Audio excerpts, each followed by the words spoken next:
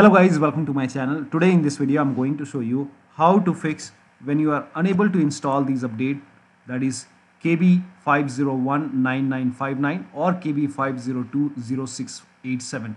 So if you are unable to install these updates on your Windows 10 computer, then please follow the steps shown in this video. Now the first step is to run update troubleshooter. For this, open Windows settings and then click on update and security. Now click on troubleshoot. Now click on additional troubleshooters. Now over here you can see Windows update, click on it and then click on run the troubleshooter. Now once the troubleshoot is complete, restart your computer. Make sure that you restart your computer after this, and after the system restart, update your Windows 10 once again. Now still you are unable to update, then use Windows 10 update assistant to update your Windows 10. So for this, copy this link. The link is provided in the video description. Open this link in a browser. It will take you to Microsoft website. Over here you can see update assistant. Click on update now and then run this exe file.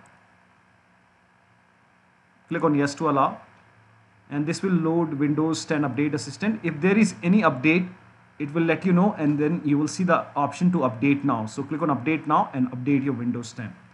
Now still you are unable to update, then reset Windows update components. For these, copy all these commands. These commands are provided in the video description. Copy this command. Now type in Notepad in your Windows search box and then click on Notepad. Paste all the command in Notepad. Then go to file. Now click on save as and then set the location as desktop. Name this file as Wufix.bat and for save as type, select all files. Now click on save. Now go to desktop, make a right click on the bat file and click on run as administrator. Make sure that you're opening this file as an administrator. Click on yes to allow and this will open command prompt. First of all, it will stop all the Windows update services and then it will run some scans. Now the scan will take some time. There are a couple of scans. Now once all the scans are complete, it will restart all the Windows update services, and once done, restart your computer. Make sure that you restart your computer after this, and after the system restart, update your Windows 10 once again. Now still you are unable to update. In that case, the last step is to use media creation tool. Now for this, copy this link.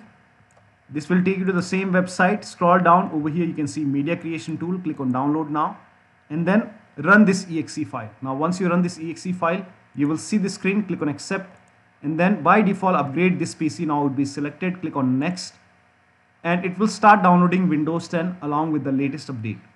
This process will take some time. Now once the download is complete, now before the installation you will see the screen which says ready to install, and by default the option to keep personal files and app would be checked. When this is checked, you will not lose any data on the computer. So click on install. Now after the installation, log into your computer and your Windows should be up to date and you should not face any problem installing any updates on your Windows 10. So that'll be all. Thank you so much for your time and please like this video and subscribe to my channel.